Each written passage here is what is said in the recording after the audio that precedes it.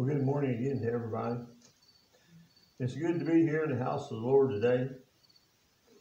And never thought we'd have a problem with too many people. But we don't have too many people, just not enough pews for today's world. But anyway, we'll survive. We just pray a blessing on each and every person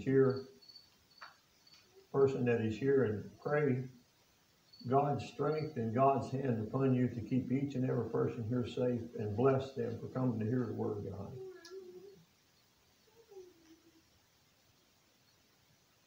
Which pair of shoes did you pick out of the closet to wear this morning? Your black ones, your brown ones? Now wait a minute now, we're not women. You comb your hair to the left or the right? How many times did you change clothes before you decided which pair or whatever to wear? Yeah, we're not all women. Anyway, some of us have the privilege of, we go to the closet and there's a hanger and say, this is what you're wearing today. But because of bad decisions that we've made before, probably. But how many decisions have you made this morning? How many decisions have you made this past week? How many decisions have you made in your lifetime? Think about that. Now, think about the consequences or results of those decisions. You still remember any of them?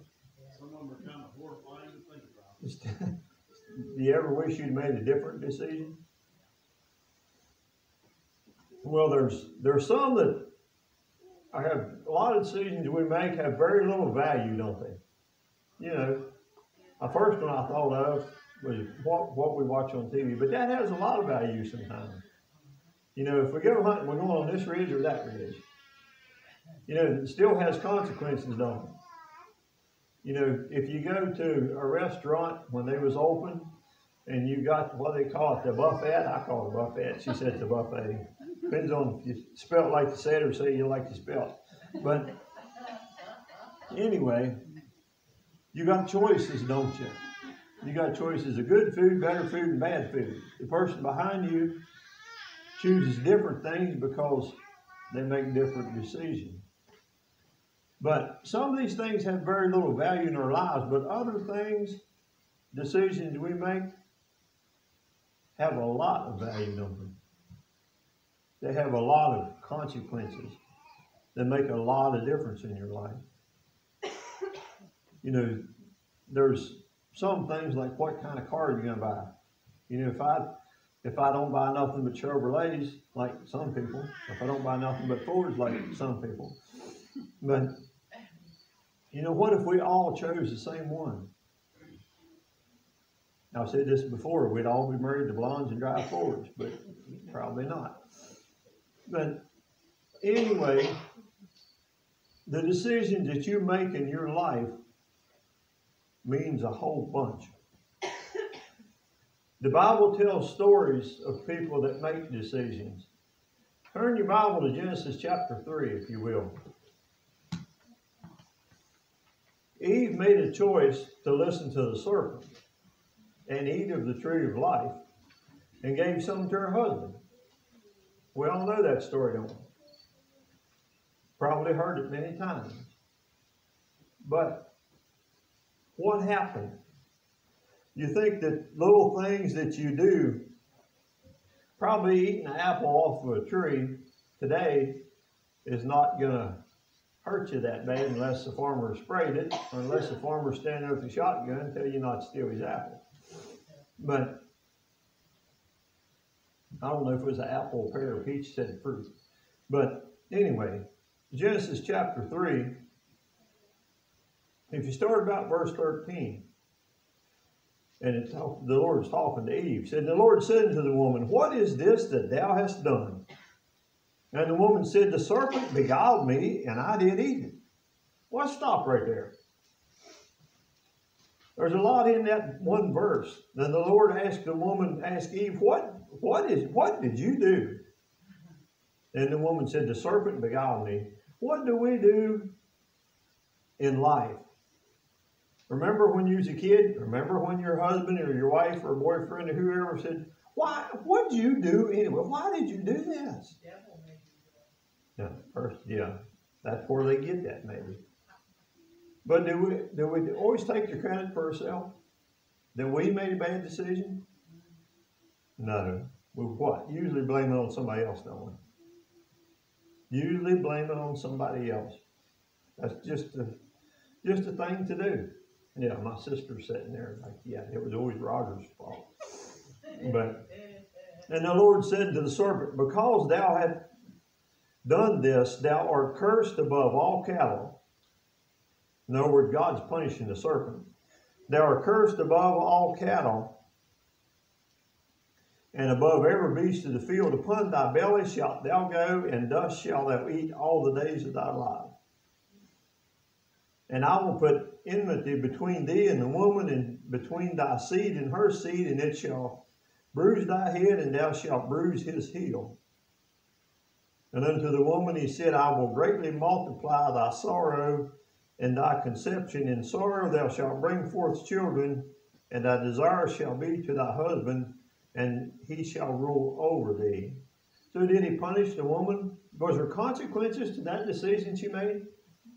You think she was thinking about this when the serpent was talking to her and saying, "Hey, God told you not to eat this, but don't it look good? I bet that's sweet. Probably just one wouldn't hurt nothing. He told you you'll die if you eat that stuff. You ain't gonna die if you eat that stuff." Is the world the same today? Is the commercials on TV in any comparison to that serpent? Is the billboards along the road in any comparison to that?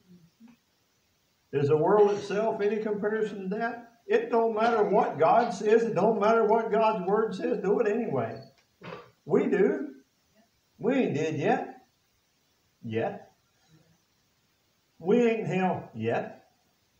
There's a lot of yets to these things. Guarantee you there's a thing, a person me and Josh was talking about here the other day. There was a person that's seen if they can live off of Big Macs or something like that for like 3 months, if that's the only food that they ate. What do you think happened to them? Think they got skinny?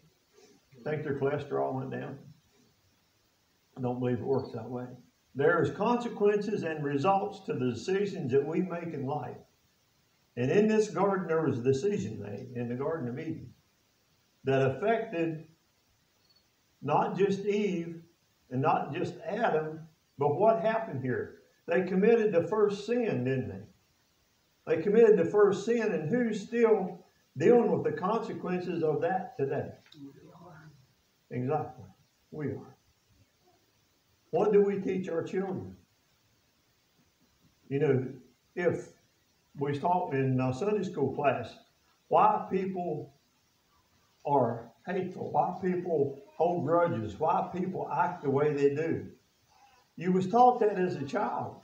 If your mom and dad did it and your family did it, how was you brought up to act? You was brought up the same way. There's consequences not only to sins but actions. And that we need to remember that as people. Because you're preaching to somebody every day of your life, whether it's that little girl there or that little boy there. You're an example, and we got to remember that. And if we sin, they think it's okay if they don't. You know, Adam, what did he do? Eve had an excuse. The serpent beguiled me. Boy, you know, Adam, he was kind of like Solomon on down the road there. One of these women's why I failed.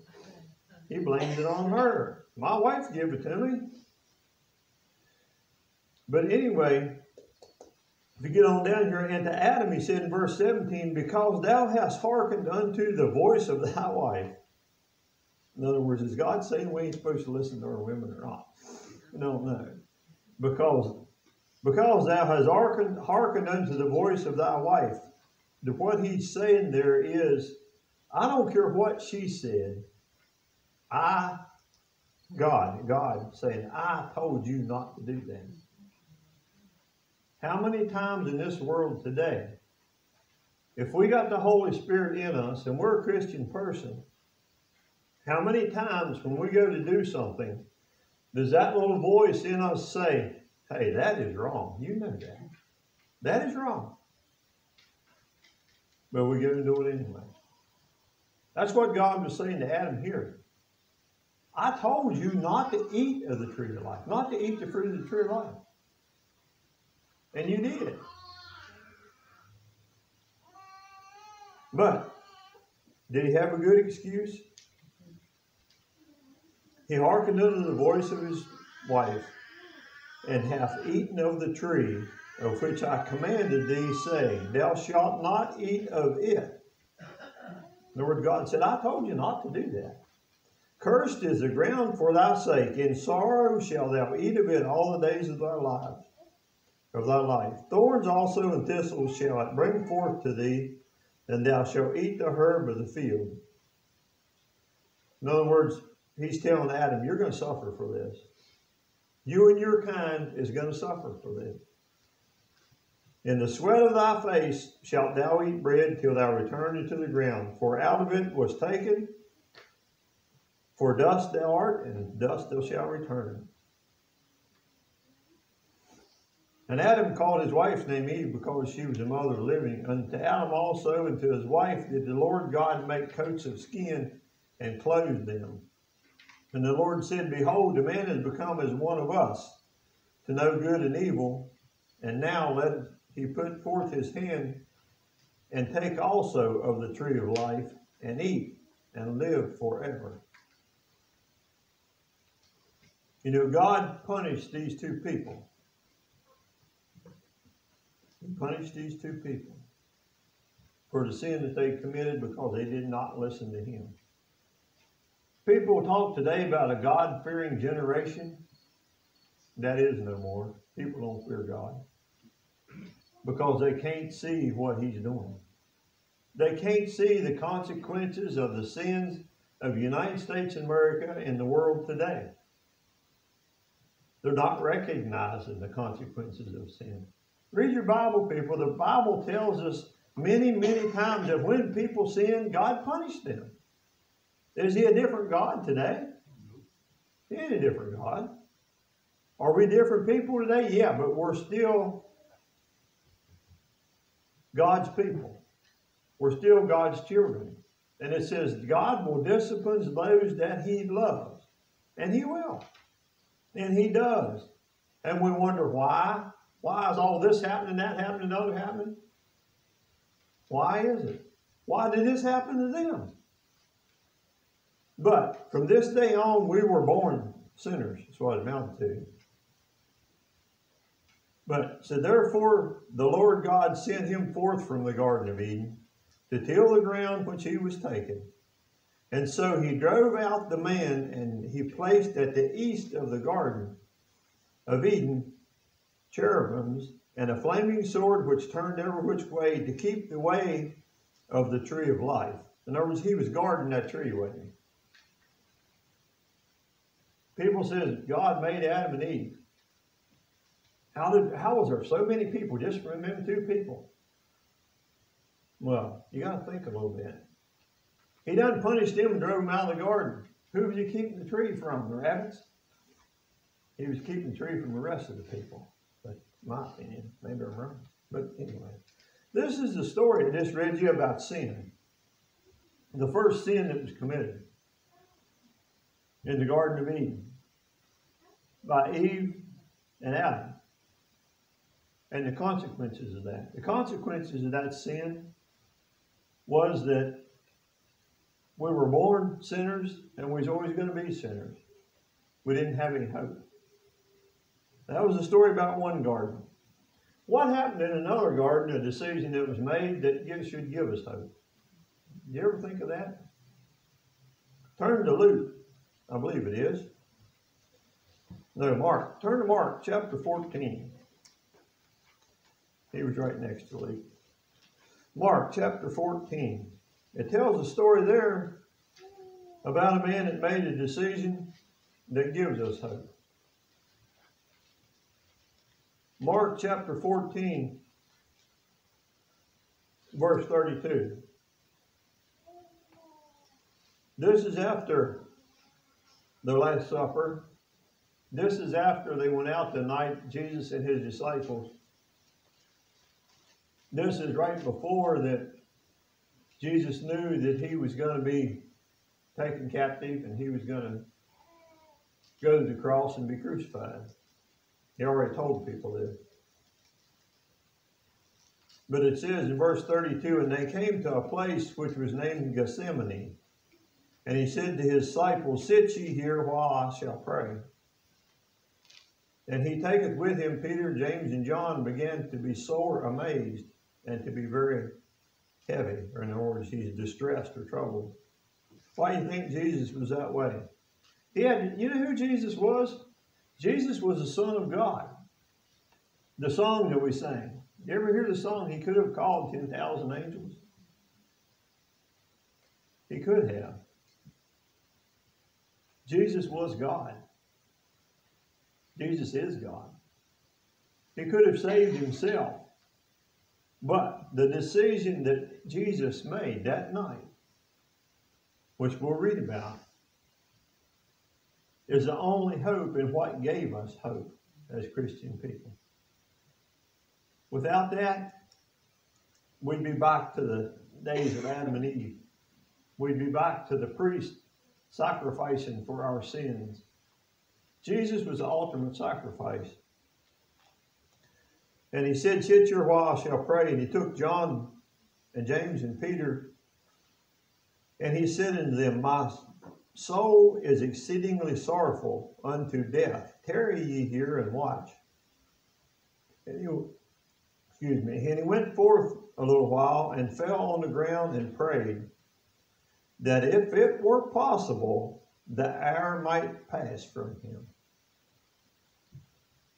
Now take it into consideration what Jesus said. You know, did you ever get in such a bad way in life that you just prayed that anything but this? Just let me wake up and this be a dream. Just let me be somewhere else. Let this be another time. You know, Jesus knew. He had seen people crucified. He'd seen people tortured. He'd seen how the Romans handled people. And knowing that he was going to go through that, do you think you'd be troubled? I would. But the decision he made, people, is a decision that knowing that I'd be here preaching today, the Word of God would be laying here on this pulpit, and that you would be sitting in church and trusting in the Son of God and Jesus Christ, that there is hope. We do have hope, people. We have hope. We have hope for salvation and everlasting life. That says, those who call upon the name of the Lord shall be saved. And the example is later on here, the thief on the cross beside of him did just that. And he said, today you shall be with me in paradise. Are we too prideful? Are we too unbelieving? Are we too whatever else to believe that Jesus Christ made the decision to suffer and be tortured and die on the cross just for us? Just for us. It said that he died not for the sins of the people just then, but the sins of the people, of the sins to come. And that's us. He didn't die just for the Jews. He died for the Gentiles also. That's us. The other people. But do we see that? And he went forward a little while and fell on the ground and prayed, if it were possible, the hour might pass from him. And he said, he's talking to God, talking to Father, Abba, Father, all these things are possible unto thee. In other words, God, I know this is possible for you, but take away this cup from me. In other words, what was he deciding? You think he was scared? I would be. You think that he had preached for, 3 years or so, healed people and did all that, forgiving people, but yet, when it's kind of like going to the dentist to have 3 teeth pulled. 2 weeks before that ain't too bad. But the day before that, you get nervous, don't you? Is that going to hurt really bad? The hour before that, you're really, really nervous. You wish the car would break down, the dentist called and canceled an appointment, something, so you didn't have to go. But think of getting, like I said, Jesus knew what was going to happen to him. To get nailed to a piece of wood and set in the ground and suffer for hours and hours and hours. But his Father, if you read John 3:16, says he gave his only begotten Son. Those that believed in him shall be saved and not perish. And Jesus was that only begotten Son and suffered and died for us. And here he made the decision. He said, take this cup away from me. But the most helpful words to me that's written here, it says, nevertheless, not what I will, but what thou wilt. In other words, Jesus said, no matter what I think, your will be done, Father. Don't matter what I will, but what you will. And it's different if you read different ones in different books. It's worded a little different way. It says, not my will, but your will be done. One of them. But do we act that way to God? Do we believe that? Do we say not what Roger wants, but what you want, God? That's what I want. When we make a decision in life, do we remember what Jesus Christ did for us? When we make a decision in life to do something that's questionable, and that little voice in us, the Holy Spirit, says, Roger, that's wrong. Or that could be wrong, or that could be saw as wrong. Do we still do it? Or do we go back in our minds and remember what Jesus Christ did for us? There's 2 gardens there we're talking about. The Garden of Eden, where sin was sin. The first sin was committed when Eve listened to the serpent and Adam listened to Eve. And there was consequences. Well, I'll tell you what. At the Garden of Gethsemane, there was consequences for what Jesus did, the decision he made. And them consequences is, as I said, the only hope that you and I have this day. We can read our Bible, we can come to church and sit here in the pews, but without the Holy Spirit, Jesus Christ said after he was crucified and he ascended into heaven, I will not leave you alone. It's what he told the disciples and apostles. He said, but I'll send you the Comforter, the Holy Spirit. And he did. Without that, we can't get through this world. With all the craziness and chaos that's going on in the world today, without the Holy Spirit, can we make the right decision? Which influences us most? Our Bible laying at home on the shelf, or our cell phone on our side with all the pleasures of the world right there at our fingertips? It's like going through the buffet at the big restaurants. Which satisfies you most? The food is good for you, the food is not much good for you. I mean your body. In the same way, the world today. Temporary pleasures in the world today satisfies for a minute, don't they?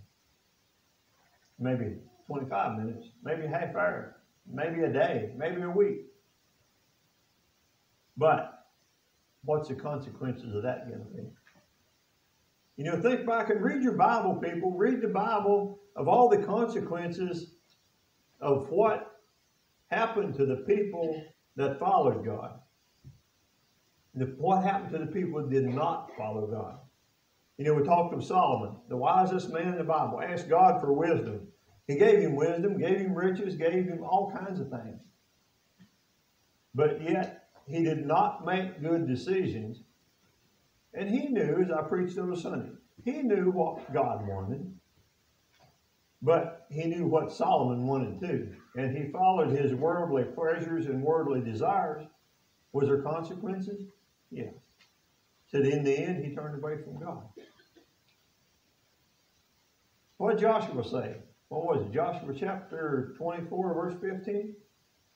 We need to make that decision. Joshua was talking to the Israelites and told them they was off on one of their downs instead of ups following God. And Joshua talked to them, and he said, as for me and my house, we will serve the Lord. And you should do that too. What happened? You can keep going with all this. What happened when the Israelites, when Moses went up on the mountain for the 10 Commandments and he come back down?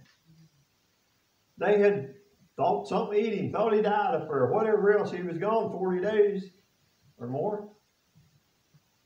He come back down and they had created a golden calf to worship. That's a decision they made. What happened to it? He chopped it up and made a meat, didn't he? You don't believe that? Read your Bible. Anyway. But he had Moses and Aaron stood over here, and other people over here. He said, those that want to be with me, make a decision, come over here. And they did. What happened to the others? The earth opened up and swallowed them. After the good people went through and killed a bunch of the bad people. But the decisions we make in life, we make, and I'm speaking from experience. The bad decisions I have made in life always has consequences.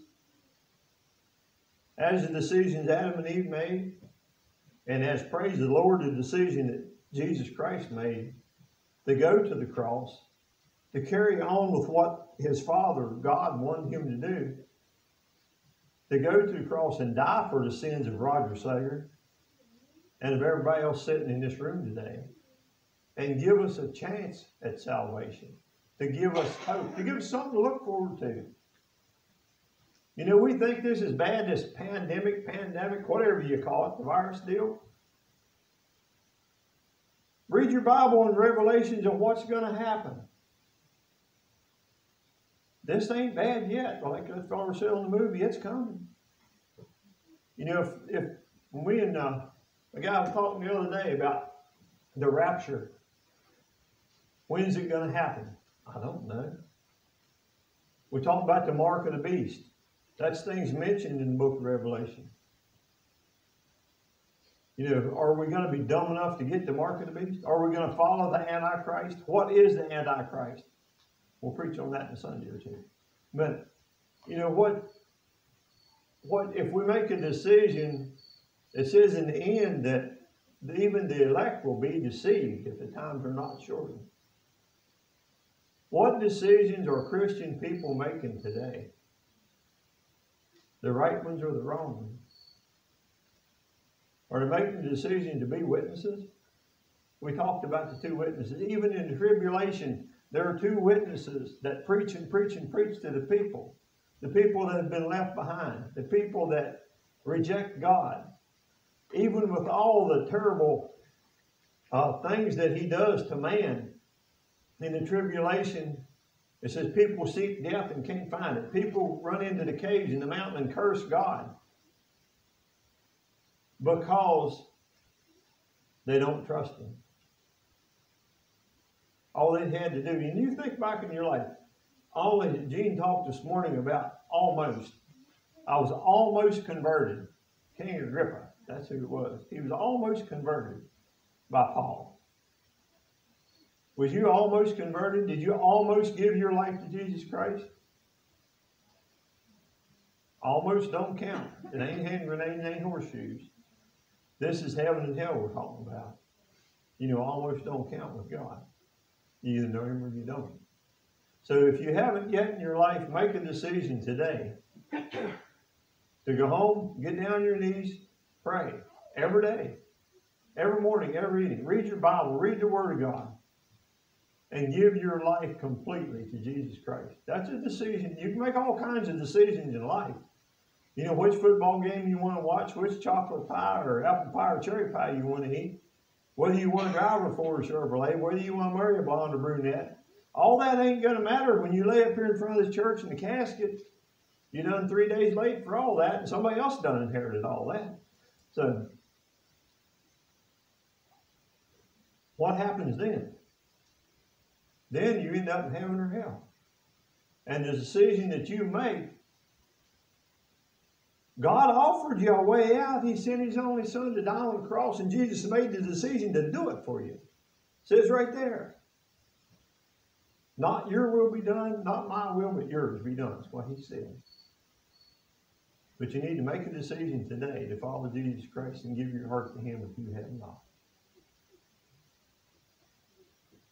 As far as going to say, that's all I got to say about that today.